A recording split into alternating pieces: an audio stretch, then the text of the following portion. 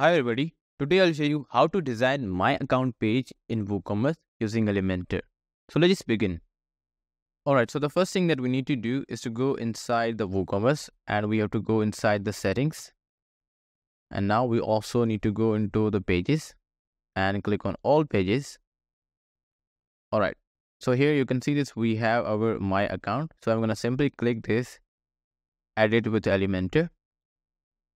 Okay, so from the WooCommerce setting, I will simply go inside the advanced, and from there I will simply pick these account endpoints. Okay, we will be doing this later. So let's go back to our my account with Elementor, and if I just click here, so you can see here this is simply a shortcode. So right now I'm going to simply delete this, and what I will do, I'll basically click on settings. And from here, I will simply change the page layout. So that will be Elementor canvas. Alright, so the first thing that I will need to do, I will simply add a container. That will be the flex box. That will be the single column structure. And here what we'll do, first of all, we'll simply add heading. And after this, I'm going to add some text into it. So that will be text editor maybe. Alright, so let's go into the style. This would be into the center. And let's just change the text here.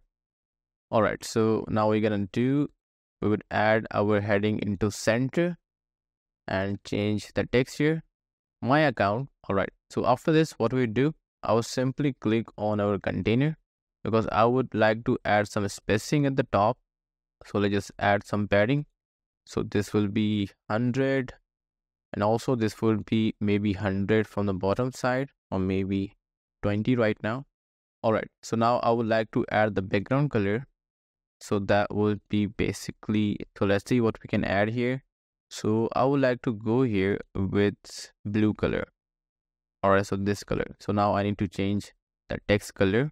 So let's just change this to the white and also change the color of our paragraph to the white. Or maybe you can go here with kind of grayish color. Okay, so that is looking fine. And now what I can do here, I will simply go back. I will add the container here and I will simply change the direction of the container. So that would be horizontal.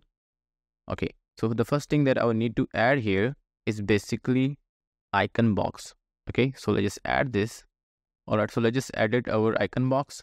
Okay, so in icon box, we basically have to add the options that we have in our account page. So we have to go into the WooCommerce setting, and the first thing that we have is the orders. So let's just add the orders, and after this you can remove the description because we don't need this. Alright, so now I will need to change the icon here. So for the orders, we're gonna go here with the cart. So let's just go with this one, insert this. I would like to change the view here, so that would be stacked. Okay, and now what we need to do, we just have to go into the style.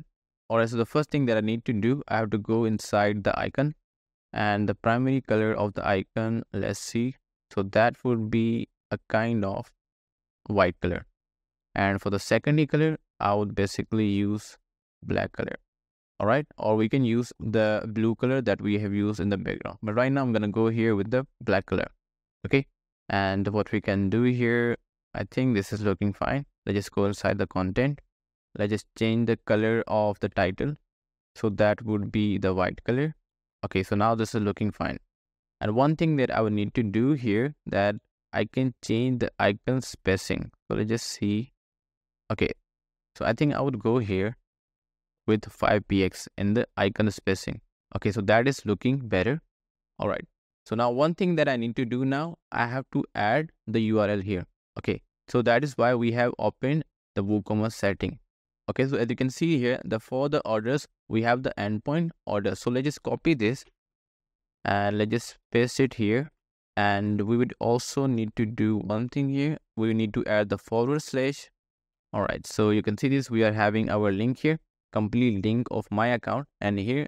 All right, so in the link, we have to put the endpoint. So that is why we have opened the WooCommerce setting. And from here, let's just copy the endpoint of the orders and let's just go back. And the first thing that we need to do, we're going to write down my account here, since we are working on my account page. So you have to put the URL of my account here. And after this, you have to write down your endpoint. So the endpoint that we had is the orders, so it simply add that. Okay, so now what we need to do, I just simply have to duplicate this icon. Okay, so let's click here and do the right click, and you can see the duplicate option. Let's duplicate this, and I will duplicate this once more. Okay, so I have to see what are the options we have. We have orders, we have download, we have edit, we have address, and then we have logout. So that is basically 5 different options. Okay, so let's just create 3 more. All right, so now this is looking better. So the first thing that I will need to do, I have to put this into the center. All right, so I think it would be better if I go here with space around, or maybe space evenly. Okay, so this is looking better. And now what I need to do, I just have to change the icon, and I have to change the endpoint. So let's just change the icon here. So the second thing is downloads. Put the downloads here, change the icon, and in the last you have to change the endpoint. So let's copy the endpoint of the download and put it here. We have to remove the orders, put the downloads here, and that will perfectly work fine. So in the similar way, I can go here with the third option. So the third option would be account. So here I'm going to simply write down profile. All right, so for the profile, we're going to change the icon here. So that would be user. So let's just click here, or we can go here with this one. So let's click here. And now we also need to change the endpoint. So let's go back to the WooCommerce setting and copy, edit account endpoint. And what we need to do, we have to change the value here. All right. And after this, we have the address. So let's just write down address here, and let's just click here. Let's just search for address. I think this would look fine. So let's insert this, and let's just go back, copy this, put it here, and this will look fine. And in the last, we have the logout. So let's just write down logout here, change the value. All right, so for the logout, I'm going to search down. Okay, so log here, so I'm going to click here. This is looking fine, or maybe we can go here with this one. So let's insert this, and now this is looking better. But one thing that I need to do here is to decrease the size of our icon box. Okay, so let's click here and go into the style, and I think I will need to change the setting here. So that would be 10px, or maybe we can go here with 20. Okay, so 30 is looking fine, and we would also need to change the size of the content here. So let's click on typography in the title. This would be 20, maybe 30p. I think 30px is looking fine. Yeah, we can go here with the 25. Okay, so the 25 is looking better. All right, so what we can do here, I'll just simply do the right click on it, copy this, and right click on this, and I will just do the paste style. And now you'll be able to see we can change the size of our icon and title just like this. All right, so now this is looking better. And now what I need to do, I need to do one more thing here to create some space. So let's click here and go into the advanced. Let's just go here with 30 or maybe 40. Okay, the 40 is looking fine. And now what I need to do here, I'll just simply add one more container.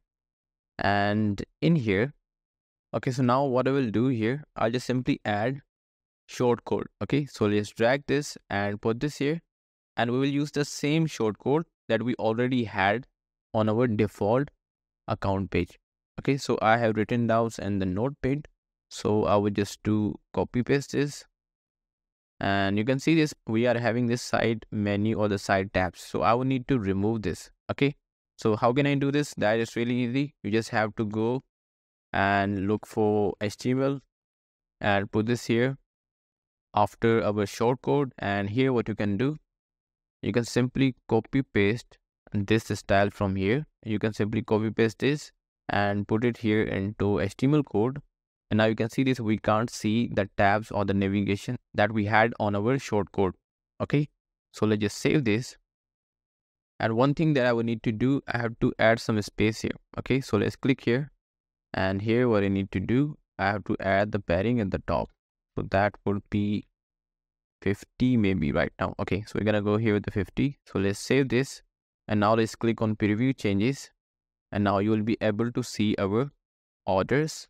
You can see here, you'll be able to see the profile, you'll be able to see the address, and in a similar way you can simply log out from here. So this is how you can create my account page in WooCommerce with the help of Elementor.